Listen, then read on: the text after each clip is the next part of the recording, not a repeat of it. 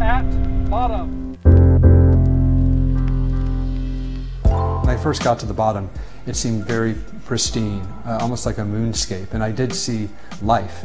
At first I thought they were carcasses of dead animals, but they weren't. They were moving on their own accord, and they were very beautiful in many ways. But as I continued going along the bottom, cruising around, I did see what appeared to be one or two particles of man-made matter.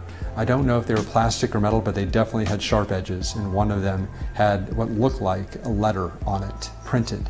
So they were obvious contamination. It wasn't completely surprising, although it was very disappointing to see obvious human contamination of the deepest point in the ocean.